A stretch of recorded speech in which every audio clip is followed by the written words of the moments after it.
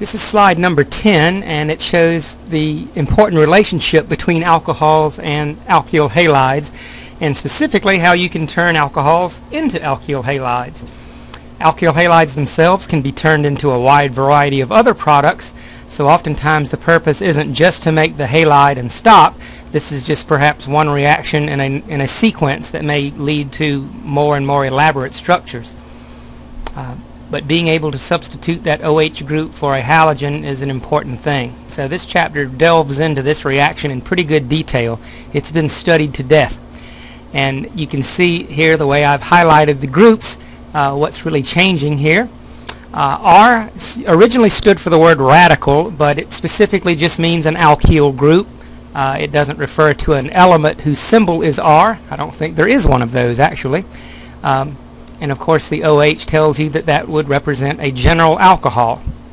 And pretty much any alcohol, when mixed with a hydrogen halide, and they use X to represent any of the halogens, that alcohol is going to react with any of those, and you can see what we get is a substitution. The halogen takes the place of the OH group.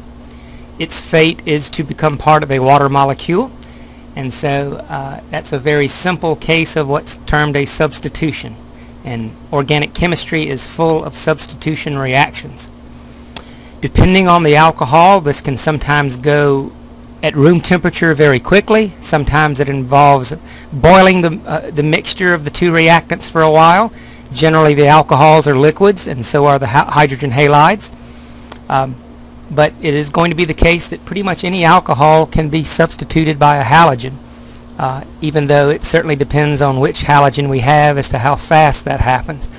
And so that's one aspect of this reaction we're going to talk about. What predisposes an alcohol to react more easily and more quickly? What predisposes these hydrogen halides to react more quickly? So that we can get an idea of how feasible these reactions are.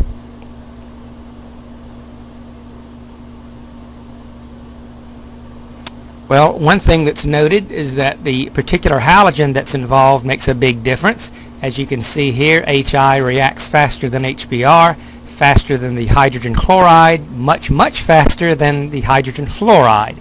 And as it says, the chloride and bromide are the ones used a lot. They are the cheapest, and so oftentimes we are making chlorides and bromides. HF, as it says, really doesn't react very fast. There are other methods to put fluorine in molecules, but we won't discuss fluorine in this chapter because at least as far as hydrogen fluoride goes, it doesn't really do much.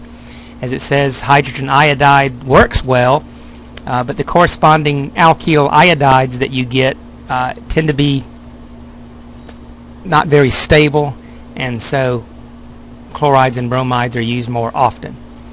But for a given alcohol, this is always the order in which the reactions would go by speed to give you the corresponding alkyl halide.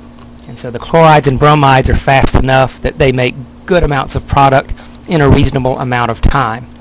But this ranking is going to be important for you to know. The other thing that matters is the nature of the alcohol, and in particular how many carbons are attached to the carbon that has the OH group. So we can classify alcohols according to these four types.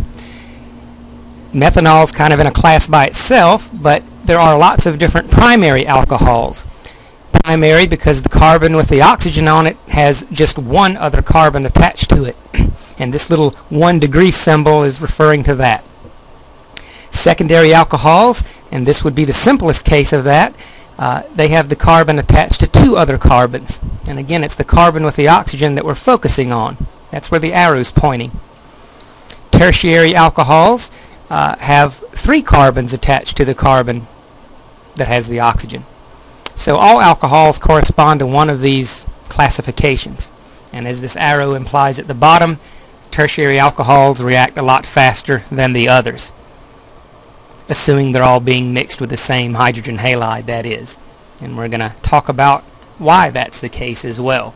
But you want to be able to classify alcohols according to this scheme.